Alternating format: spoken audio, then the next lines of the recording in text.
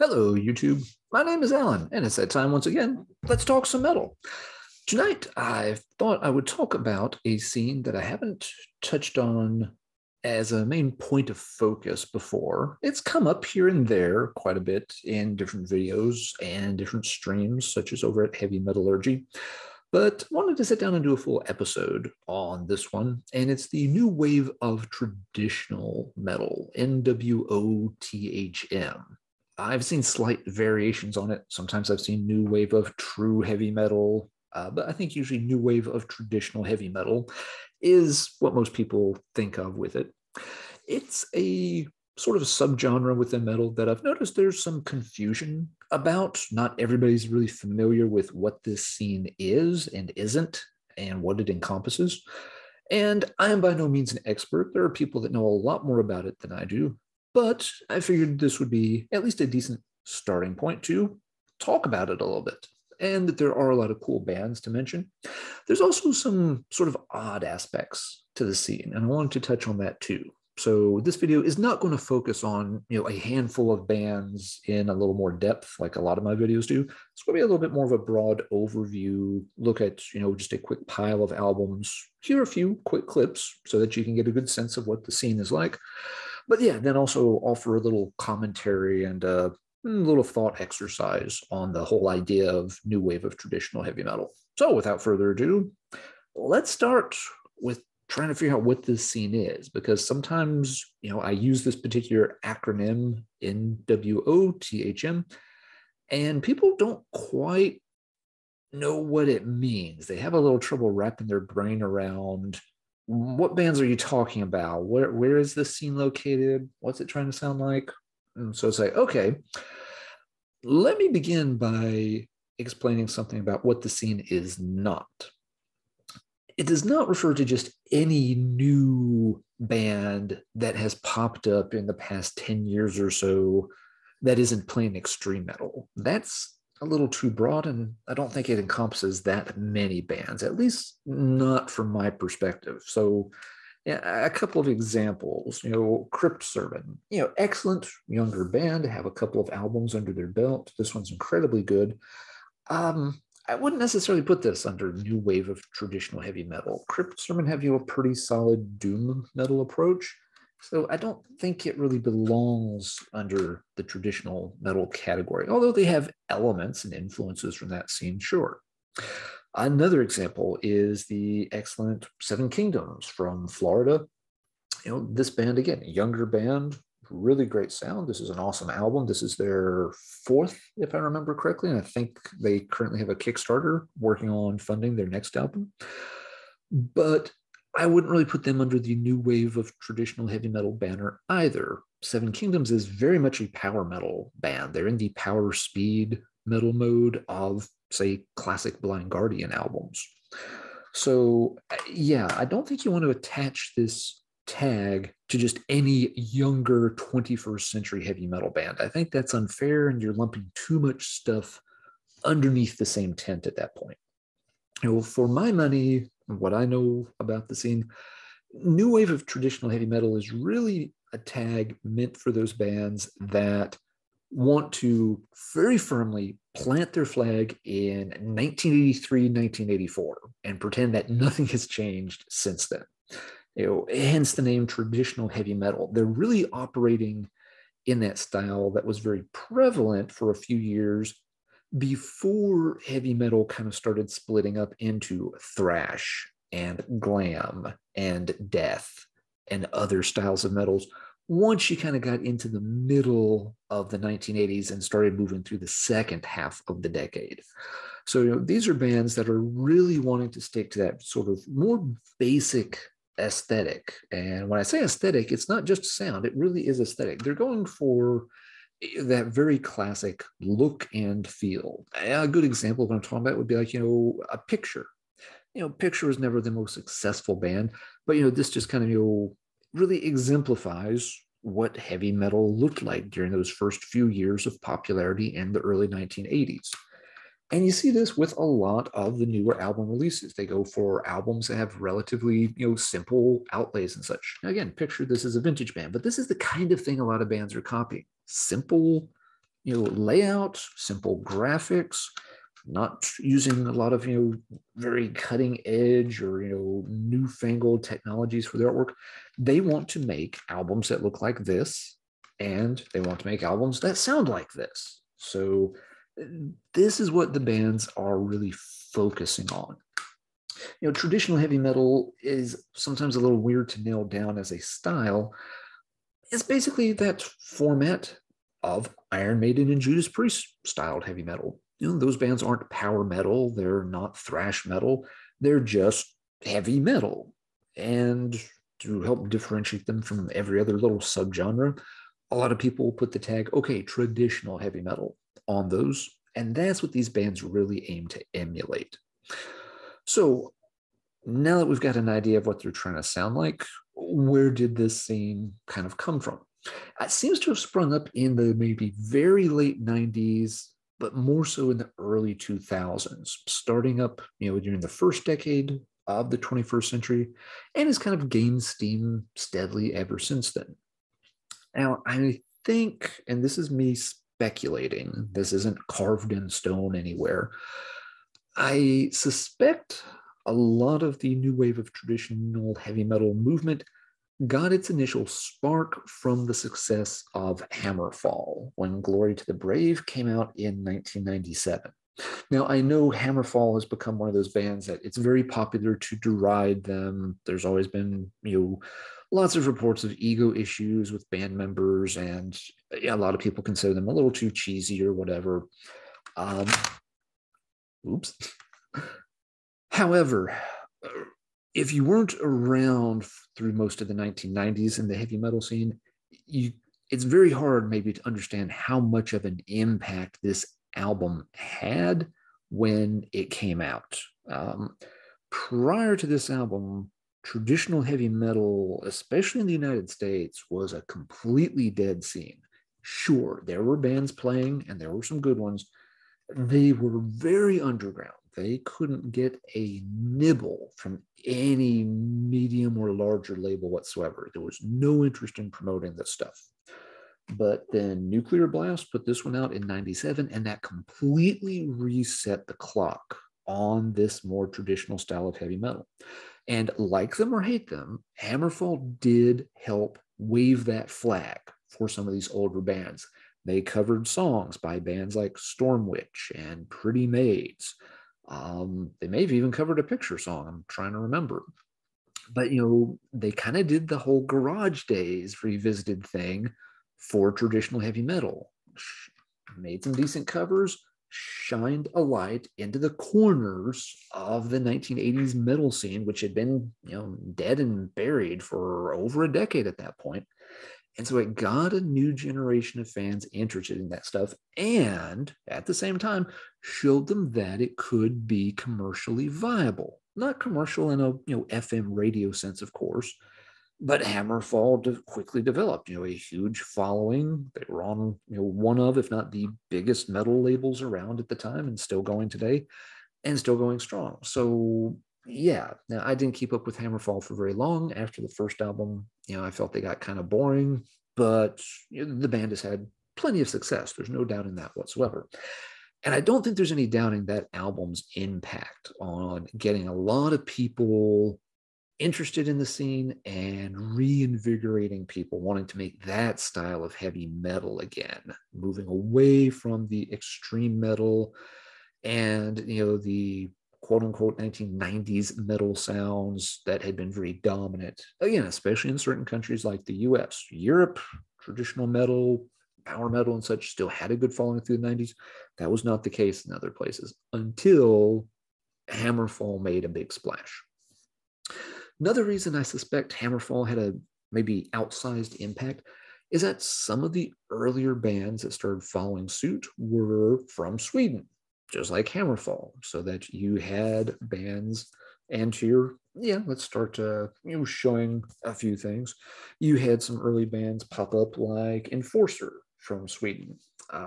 Some of these bands often did split 7 inches and stuff or had compilation appearances. I'm going to show just a few of these, again, kind of random things. But yeah, Enforcer out of Sweden, Cauldron from Canada were examples of this. Let's see. This compilation came out in 2007 and featured several of these bands. I got this mainly because I had the Atlantean Codex track on it with their original vocalist, but also had tracks like Metal Inquisitor that would kind of fall into this new wave of traditional vibe. It's really the other side, though, the Portraits, the Ram, Enforcer. These are bands that started making waves, in the first half of this century, really establishing this sound. They weren't all from Sweden or Germany, of course. You had bands from other places. Sin Starlet, this was just another split single I picked up somewhere along the line. Sin Starlet were from Switzerland. And I'm trying to remember, I think Fionur's on the flip side of this, band from Argentina. So scenes were popping up all over the place with bands sort of emulating this sound, but not just the sound, again, also the style. They were dressing just like bands from the early 1980s. They were trying to come up with logos and album covers and songs that were all, they really were just taking that entire package from 1983 and kind of pulling it 20 years forward in time and doing the same thing. Some things were different, of course. Playing techniques had evolved and changed a bit over that time. Obviously, recording tools and technologies were different. And so, bands were going to utilize some of those things, being able to, spread music on platforms like Bandcamp has become, more and more of a thing. So that these bands don't have to rely as much on big label support. And it's allowed them to create, again, this kind of, thriving industry with their own corner of the heavy metal verse. You've had lots of bands, again, then started rolling out more and more over the past 5 to 10 years. And some of them have, had a reasonable level, excuse me, a reasonable level of success.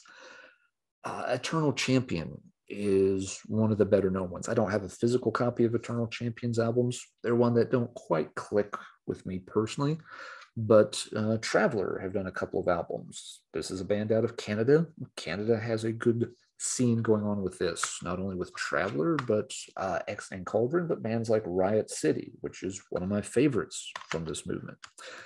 You've had other bands from Switzerland pop up, like Megaton Sword. This album has gotten a lot of hype from folks. So a lot of folks really dig it. The US has produced a lot of these bands, no surprise. You've got Savage Master from Kentucky. You've got the excellent Visigoth out of Salt Lake City. The vocalist here is the same fellow who did vocals with and some of the music with Caladan Brood on their black metal album, which, very summoning influenced, but here he is doing great vocals in a different style. You've got California bands, of course, with the excellent Fortress, their EP, and also Saber from the California scene. So yeah, bands have popped up kind of everywhere doing this kind of stuff. You have other additional compilation albums that have featured some of these bands. The Dive Bomb series, Masters of Metal, has some bands in this style spread across them. So here again, you see Riot City, Crypt Sermon is there. Again, I wouldn't put Crypt Sermon in new wave of traditional heavy metal, but it's another good younger band. Old Wolf gets mentioned with these. There's 5 volumes of this. I don't know all of them, just 1 or 2. And, the relative success for a lot of these bands, and again, bands in other places too, Sellsword out of the UK is one more that I forgot to mention a moment ago. But the relative success of these bands has also helped, entice some older bands out of retirement to take another stab at things as well. We saw a good example of this last year with the return of Glacier, a US band who had done demos. They did one hard-to-find EP back in the day. But one of the members is back with a new lineup, and this album came out to a good amount of fanfare and acclaim. It does have the opening track alone, Eldest and Truest, is a fantastic song. It's worth the price of admission alone. So yeah, you've got, all these bands, from all over the place doing this thing. But me showing records and telling you what they sound like is one thing. let's go over to some clips and actually give you a chance to check a few of these out. So just going to play a couple of short clips from a few of these. I picked kind of at random. Again, my goal here is not to pick the best or my favorite, but just to make sure folks have an idea of what I'm talking about if you're not really familiar with this style. So let's start with a track from Canada's Traveller. This has been a pretty popular band. Their first album made a bit of a splash. So here's a little bit of Traveller from their debut.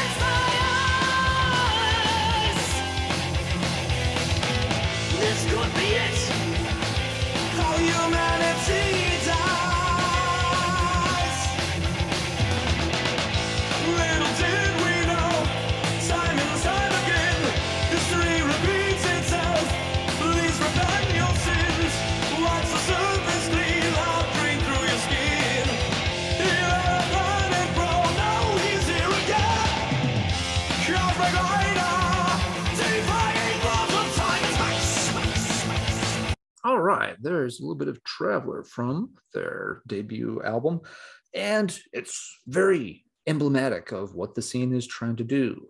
Lots of twin guitar harmonies, vocals that, they don't have to be the best vocalist in the world, but they're going for that, kind of, soaring, anthemic vibe. Music's going to be pretty upbeat, a little bit fast a lot of the time. It's meant to get the fists in the air, get the heads banging. Again, it's very much meant to sound like something that would have come out in the early 1980s. Some of these bands are very good at that. The first time I heard songs by a couple of these bands, I had to stop and ask, is that something new or is that an old one that I don't know? So yeah, they very much go for that vibe. All right, let's check out another clip. This will also be a Canadian band. This is going to be Riot City, I mentioned a minute ago. And this is the opening track from their their debut, Burn the Night. Excellent speed metal track. Let's give it just a quick listen.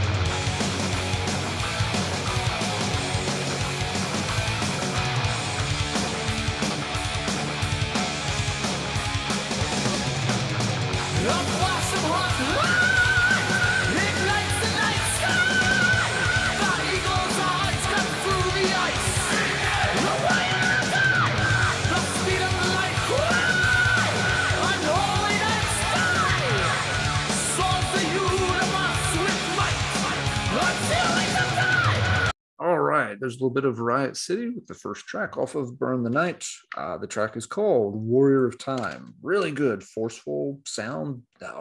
Riot City is a little more aggressive than some of the other bands in this style. They focus a little bit more on the speed sometimes and do it very, very well. Let's do one more clip. Some of these bands trend in a little bit more of an epic sounding direction, and a great example of that is Sellsword from the UK. My understanding is, sadly, they have split up at this point, but they've left a couple of really good albums in their wake. And so here is a clip from And Now We Ride. I don't have a physical copy of this. To my knowledge, they didn't officially release physical copies, but it's available still on Bandcamp. but here's a little bit of Sellsword.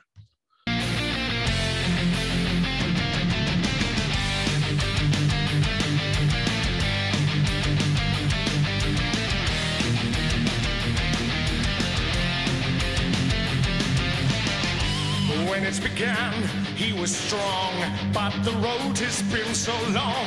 Years have passed, age has come, now he's old and grey and done.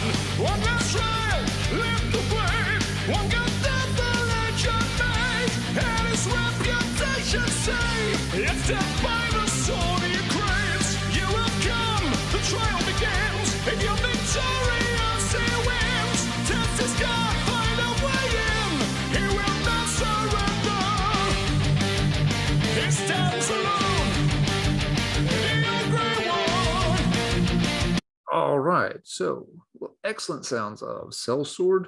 And again, showcasing the more epic side of the new wave of traditional heavy metal. So there's a lot of great bands to check out. There's also, however, just a lot of bands to check out. There are some YouTube channels completely dedicated to new wave of traditional heavy metal that feature a ton of the albums and songs and such. And it seems like the list is just never ending. If you start going down that rabbit hole, it could take you a long, long time to ever hit bottom. I've poked around in there some, but I don't pretend to know even a fraction of the bands that are out there. And this kind of brings me to some points about new wave of traditional heavy metal as a scene or as a style that I think are just worth throwing out there as for thought, food for thought, so to speak. I'm kind of two minds about the entire movement, and what really got me thinking about this more was some discussions with other YouTube content creators recently who also like this stuff, but it turned out had kind of the same point of view. It's like, oh, okay, that's interesting. It's not just me who is a little bit torn on what to think about this. So let's start again with the positives. You have some very talented younger bands putting out some amazingly good music. That's always going to be a good thing. It's also very nice to see younger bands reconnect with the scene that came long before. It's kind of showing that heavy metal, yes, it really has successfully crossed multiple generation gaps at this point. And as such, heavy metal has a bright future. It's not getting completely forgotten and left behind where nobody wants to go back and listen to it anymore. There's lots of younger people who are very interested in revisiting those 80s and sort of building their own band and their own legacy directly on top of that sound, copying and pasting it into the 21st century. And that, of course, is amazing and excellent, and kudos. I think it also works well that in this day and age, these bands have very realistic expectations. A lot of times in the early 80s, bands maybe were naive or unrealistic, thinking that they were going to become, the next big MTV rock stars and tour the world and all this kind of stuff. And of course, that only happens for very few bands in any particular scene. You very much get the sense these younger bands in the new wave of traditional heavy metal, they understand their place in the universe, that none of them are going to really start, playing gigantic stadiums every year, selling out venues the way Iron Maiden does or anything like that. They're going to, make their albums, release them, but they're not going to be quitting their day jobs anytime soon. They're doing it because they really love the style of music. They enjoy it. They're talented. They want to, put their artistic product out there. And yeah, if they can have some fun and make some money with it, that's great. But yeah, they don't seem to have, these daydreams of, playing to, 80,000 people 5 nights in a row and selling out, Madison Square Garden and all this kind of stuff. So I think they've got very realistic goals. And they're doing it because they honestly do really love the music and enjoy playing it, which again, fantastic. That's great. Where I'm a little, I don't know quite the right word here. I've been trying to come up with it. Concerned has kind of the wrong connotation, but where I have some pause with the new wave of traditional heavy metal is the fact that it doesn't just wear its influences on its sleeve. It wears them on its denim jacket and on their leather pants and on their funky neon headband and on their album cover and everywhere else. These bands really, really are, in a sense, copycats. And I'm not saying that in a real derogatory way.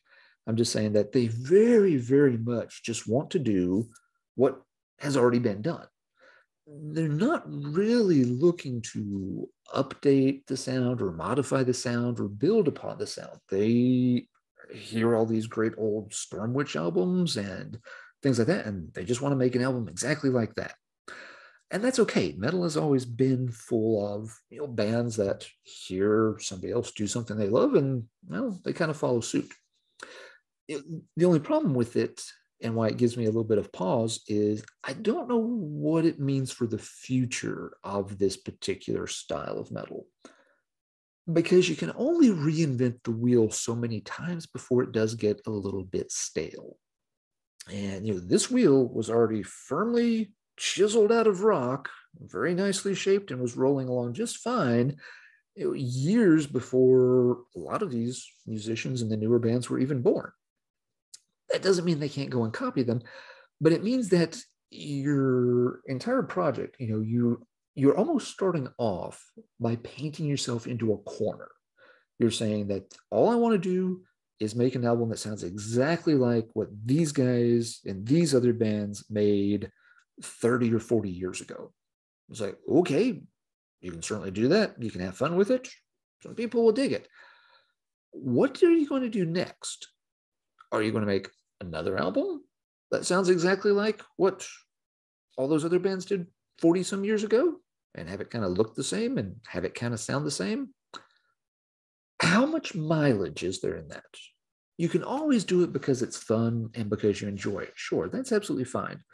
But in terms of, leaving an impression, having a fan base follow you, having, any sort of, real impact or importance on the heavy metal scene, how many times can you go back to that same well and keep doing that same thing? That I don't know. Heavy metal fans can be a very loyal and in a lot of ways a very conservative lot, just in terms of they like having the same thing over and over again a lot of times. There are a lot of people that like, every single black metal band that tries to sound like Darkthrone, or every single death metal band that, tries to, emulate Cannibal Corpse. So, there's an audience for this. I don't know how big that audience is long term. That was one of the points, that some other YouTube content creators had brought up. In particular, I'm not wanting to speak for folks, but one of the folks I was talking to was Andy over at the Cloudy Milder YouTube channel. He mentioned that, it's like, sometimes I find an album I like by one of these bands, and that's great. I love it. But I don't really dig into their catalog much because I feel like I'm not going to find a whole lot of variation there. And it's just going to be a lot more songs that sound the same. And it might make me enjoy their albums even less. It's like there could be something to that.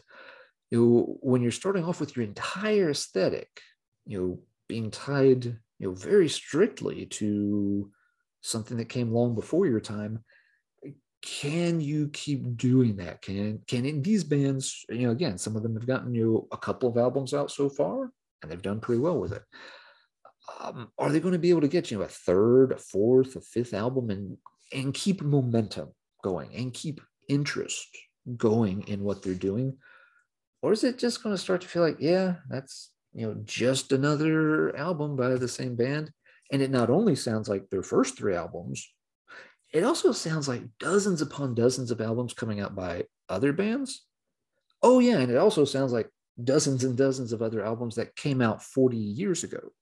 That's where it may be a little more difficult for, someone of my age to really, dive deep into this stuff, as opposed to, somebody who's younger. If you're, 20 years old and these kind of bands are some of your, first exposure to this style of music, and you're going head over heels for it, that is awesome. Go for it. I'm glad that's happening. But from my perspective, I can hear these and think, yeah, some of these are really great and I really enjoy them. But I have heard a lot of this before because I've been listening to this stuff, for 30 some years. And so it's like, oh yeah, this is really good. It reminds me exactly of the second Stormwitch album. Or, oh yeah, Glacier's back. That's great. I remember Glacier being, or, I was listening to Glacier 15 years ago. This isn't like a new revelation to me. It's like, yeah, okay, they're back. And is this really as good as the EP? No. And that's part of the problem. Can these bands, really live up to their predecessors and surpass them or not? It's a hard sell for folks that are more my age, the metal fans that grew up, in the 80s and, really got deeper into things as the 90s went by. We've heard so much heavy metal in this traditional style, not just the Iron Maiden catalog and the Judas Priest catalog, but we've worked through the Stormwitch catalog. We've worked through the Rage and the Sinner, and we've found the Picture albums, and we found all these other odd ones from European bands and around the US and Canada. Again, you can only listen to the same thing being done by a different band so many times before. It's really hard for those new releases to win you over and have a huge impact. That said, again, I'm not trying to rain on the scene's parade whatsoever. I've heard some albums that I really love out of this scene. I'll probably do a video sometime featuring, a little more of a concentrated focus on a few of those things, like Riot City and Fortress, ones that are really, really wowing me and winning me over. But, for every one of those bands, there are others I check out that are kind of like, well, this is okay, but I've heard it a whole bunch of times before. I don't think I'll revisit, those albums very often, and I probably won't keep up with those bands either. But hey, you might say the same thing is true of absolutely any other scene. When something happens and gets a little momentum, a scene can get saturated very, very quickly. It's happened with every major style of heavy metal, really since the beginning. You get a couple of glam metals doing well in the mid 80s, everybody's buying Hairspray. A couple of thrash bands start getting more play, everybody's wearing black pants and white sneakers. Death metal got popular, and death metal got way too popular, and everybody was trying to gurgle and blast beat. Black metal got popular, and all of a sudden everybody was breaking out the corpse paint and trying to sound all lo-fi, low tech. It happens to every scene, so maybe this really isn't anything different this time around, other than the fact that this is a new scene that very much just wants to be an old scene. But at the end of the day, that's not the greatest crime either. So that's enough of my thoughts and ramblings about the new wave of traditional heavy metal. And again, it is not a scene I am an expert on whatsoever. So let's talk metal in the comments down below. Tell me, what bands do I really need to check out? And keep in mind, I'm going to be a little skeptical. I'm going to be a little hard to please with some of this stuff. So you got to give me the best ones that I may have overlooked and not heard. There's hundreds of these bands from what I can tell. I know there's good ones out there. That's a lot of stuff to pick and choose through, though. So yeah, point me to some of your favorites. What do you think of the scene overall? Is it just kind of, tired and lame that they're just copycatting stuff that was done a generation ago?